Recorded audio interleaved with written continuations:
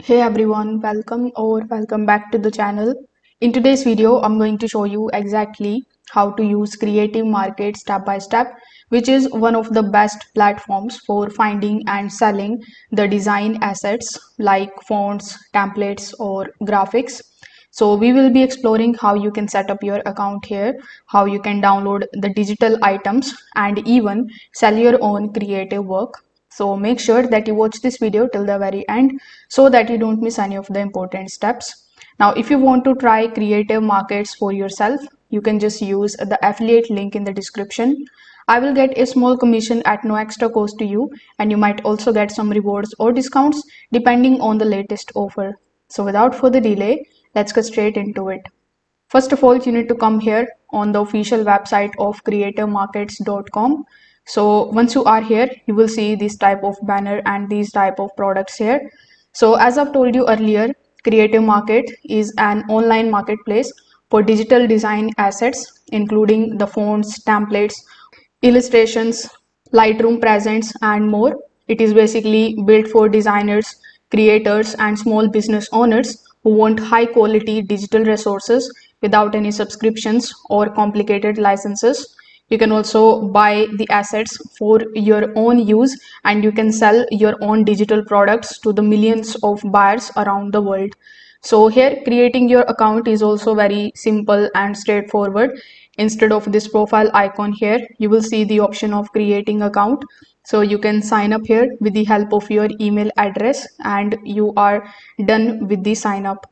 So once you have done that, you are going to see this type of categories tabs here on the top. You can also click on the option of categories and you can basically select the filter and you can filter out the home page with the help of it.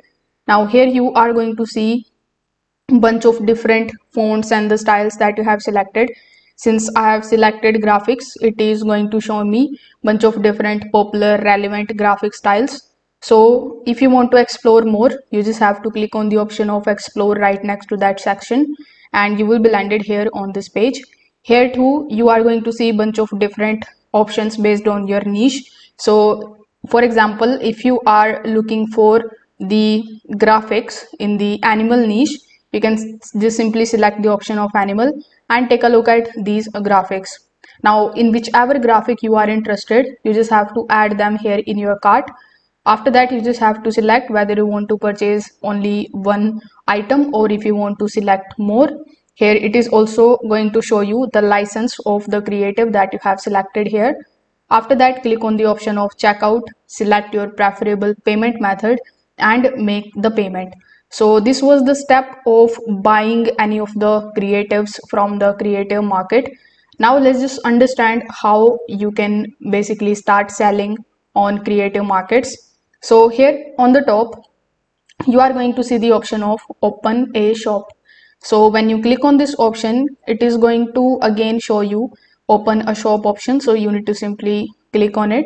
Now here it will show you how you can start selling your products here and how you are going to get paid. So you need to fill out this particular ownership application. It includes providing your first name, then your last name, then selecting the category in which you want to mainly sell your products. After that, you just have to share your portfolio. It can be any of your portfolio, basically either on Behance, Dribble, or on your own website. So you just have to provide that and click on the option of do you already sell digital assets online? So if you do, you can select yes. So if you select yes, you need to provide further details about it. But if you don't, simply select the option of no, then click on the option of next in order to move forward to the second step. Over here, simply select the option of which option best describes your motivations for selling the products on Creative Market. So among the given options, simply select the one that suits you the best. For example, I have selected these questions or these answers to the questions that I have been asked. So here you need to agree to the terms and conditions and click on the option of submit. Now in the final step, you will have to verify your email address. Now once your email address is verified, your application will be submitted. So you just have to wait for some time until you get approved. Yes, you heard that right, they have their approval process. So once they approve your work, only then you will be able to start selling here on creative markets. So after the successful approval, you can hover over to your profile. Then you can go to your shop and start selling your products by uploading them here on your shop.